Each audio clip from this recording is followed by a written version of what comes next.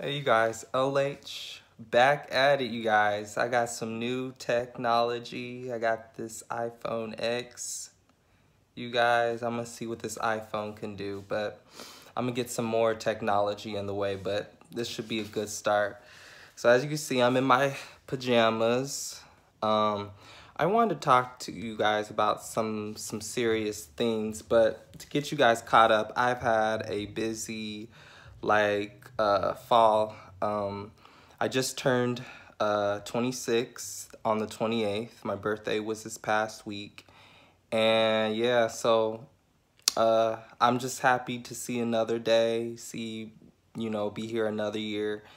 And, kind of just welcome this new growth that I'm, this journey that I'm pursuing, and I'm embarking on my own journey, and I just appreciate you guys, tagging along and being along with me for the ride. And I want to thank you guys so much for your support and just your kind words, and it's much appreciated.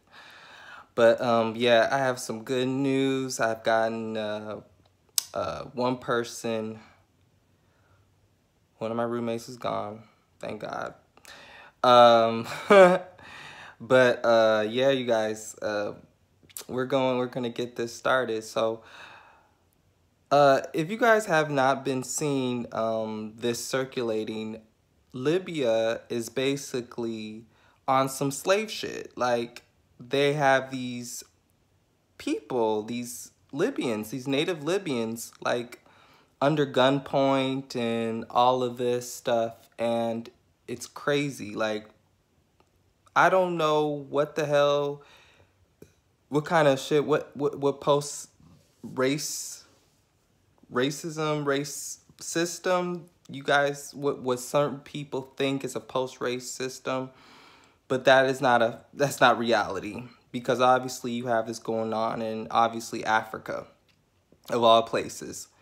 And I just think it's crazy and ironic when people say that we're past that, stop bringing up slavery, but then you have this going on in your face. And then, just all these stories coming out, revealing itself. But I want to kind of let this video speak for itself. Tell me what you guys think, and I'll get back to the commentary, okay?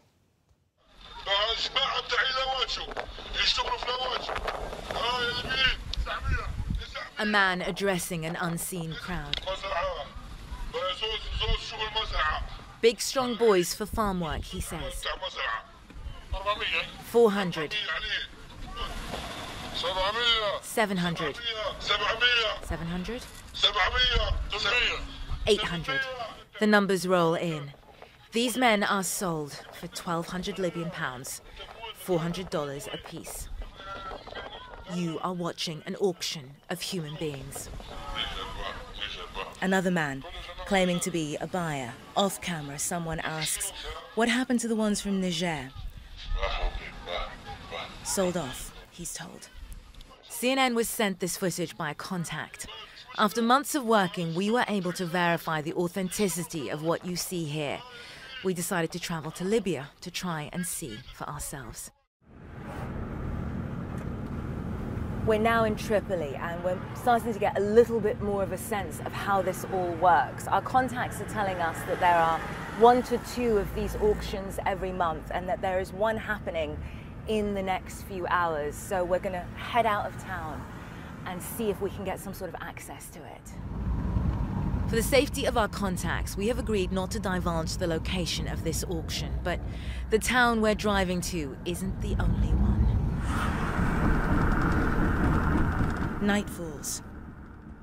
We travel through nondescript suburban neighborhoods, pretending to look for a missing person. Eventually, we stop outside a house like any other. Adjust our secret cameras and wait. Finally, it's time to move. We're ushered into one of two auctions happening on this same night. Crouched at the back of the yard, a floodlight obscuring much of the scene. One by one, men are brought out as the bidding begins. 400, 500, 550, 600, 650, 700. Very quickly, it's over.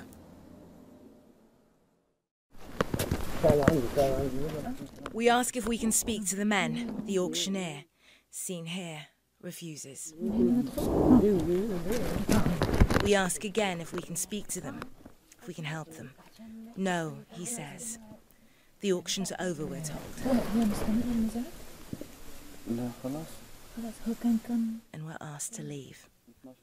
That was over very quickly. We walked in, and as soon as we walked in, the men started covering their faces, but they clearly wanted to finish what they were doing, and they kept bringing out what they kept referring to in Arabic as al-budaa, the merchandise.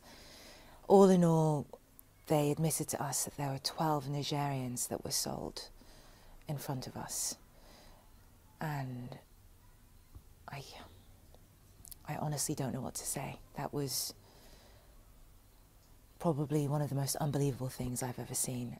If they don't want to take us to Italy, let us take us to our various countries. These men are migrants with dreams of being smuggled to Europe by sea. Excuse me, can I speak to you? We are going inside. Have a seat in your place. Have a seat in your place. They come in their thousands from Niger, Mali, Nigeria, Ghana. It's hard to believe that these are the lucky ones, rescued from warehouses like the one in which we witnessed the auction. They're sold if those warehouses become overcrowded or if they run out of money to pay their smugglers. Of these rescued men, so many here say they were held against their will. It doesn't take us long to find victory. Just take us home. No food, no chicken, water. Just take us home. Want to go? No food, no water, nothing. Victory was a slave. We know that some people are being sold. Yes. Some people are being sold. Is this something you've heard about? Can you tell us about Sure. that? Tell us. I was sold. What happened? On my way coming, I was sold. Merciless beating. If you look at most of the people here, if you check their body, you see the mark. They're beating with electric. Even your boot, they took something like a sharp object. Understand? Most of them lost their life there.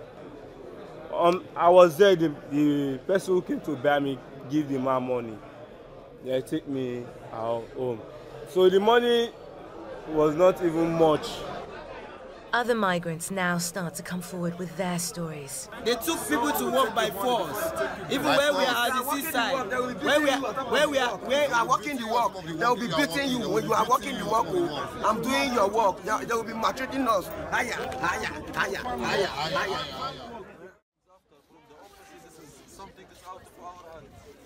But I promise you, I will take care of your husband and the others. Anas Al-Azabi is the supervisor here. With no international support, it's his job to look after the captured migrants until they can be deported. He says every day brings fresh heartbreak. I'm suffering for them. I am suffering for them. What I have seen here daily, believe me, make me really feel pain for them. They come and every story is a special case. Few they was abusing them, few they stole them money. Have you heard about people being auctioned off, about migrants being sold? Honestly, we hear the rumors, but there is nothing is obvious in front of us. We don't have evidence. But we now do. CNN has delivered this evidence to the Libyan authorities, who have promised to launch an investigation so that scenes like this are returned to the past. Naam al-Bagher, CNN, Libya. So, you guys, I definitely think there's a problem with this whole picture. Like, obviously our news stations don't care about what's going on. And even though I hate to admit, like, I really don't like this person that much, but I mean, but she says some real shit, like, out of all people, Cardi B saying that the United Nations, the news don't care because it's benefiting them. They still have resources that they're essentially trying to get in Africa, but they don't care about the people. That's basically what it is. That's why we don't hear too much about this on the news stations.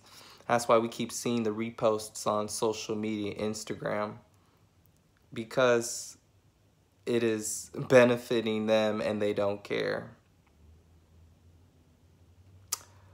This needs to be stopped and something must be done about this. And I'm going to continue to get this word out because stuff like this shouldn't happen. So you guys, yeah, that was very deep, wasn't it? You know, as I think about it too, I had someone that I recently talked to that I care for, good person. But what she said it obviously didn't sit right with me. And this is the type of stuff, the trap that we can get ourselves into if we're not careful. This type of mindset. When we justify what's happening to other people because of what has happened to us.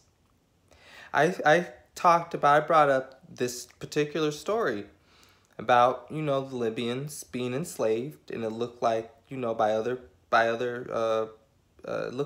some Middle Eastern people and white people I saw. But not only that, I think there was some Africans, other black Africans involved, but, what she said is something that should not be brought into 2018, this mindset. Well, Africans enslaved other Africans.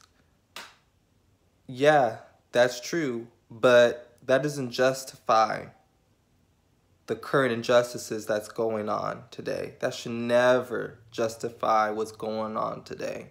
And why you see this in 2017. Like I said, this is... People want to act like this is a pro-racial society where everybody's cool. As you can see, the man who is, I can say, I would even argue is bring people together. But this man clearly pulled the cloak over what white supremacy is live and thriving. Racism still exists. It's never gone anywhere. And if you think it's gone away, you're a damn fool. Where have you been at? But with this, something needs to be done. Get that message out, you guys. Share, like, subscribe. Show this video. Just get this message out. Repost any post of your own about this. But this can't be ignored.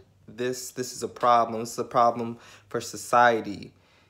This should not be going on. One person enslaved, we're all enslaved, And injustice, somewhere is a justice everywhere. And that's how I look at it. All right, you guys. Peace and love.